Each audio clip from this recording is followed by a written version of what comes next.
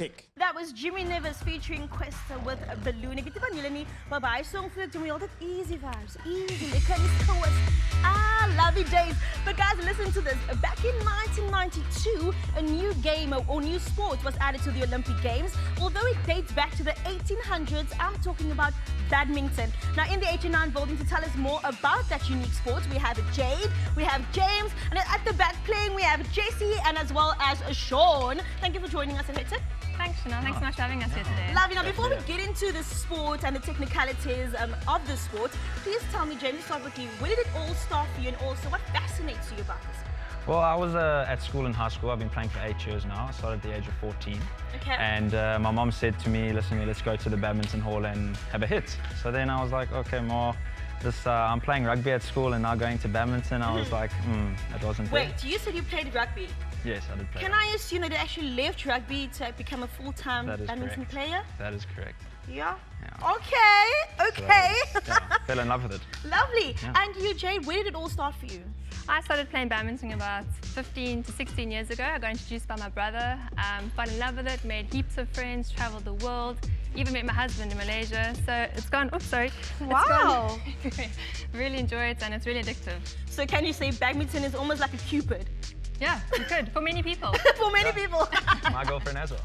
So, Oh my word, okay. Sean and Jessie, please join me.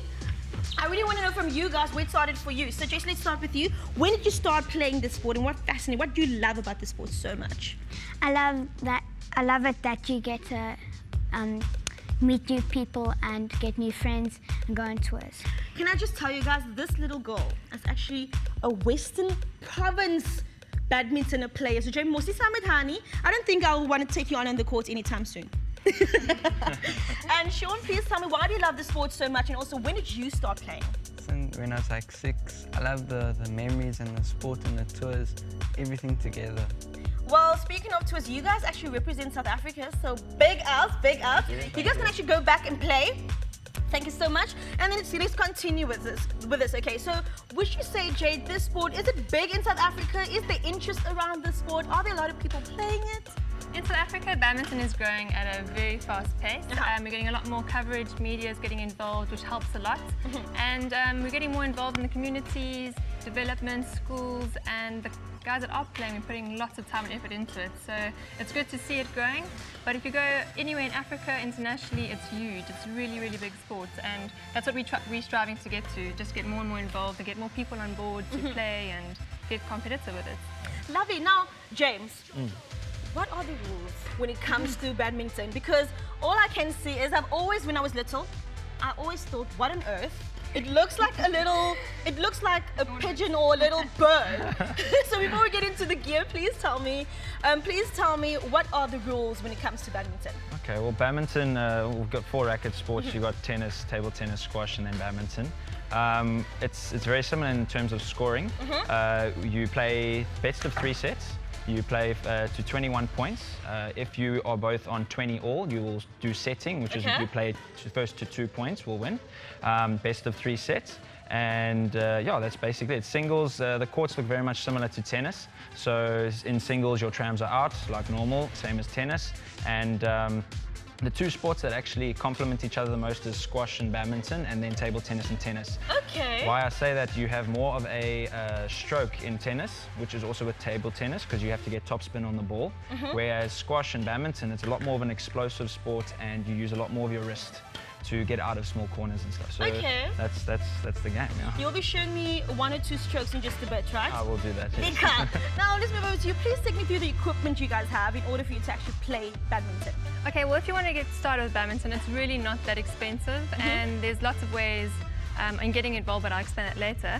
First of all, you need a racket.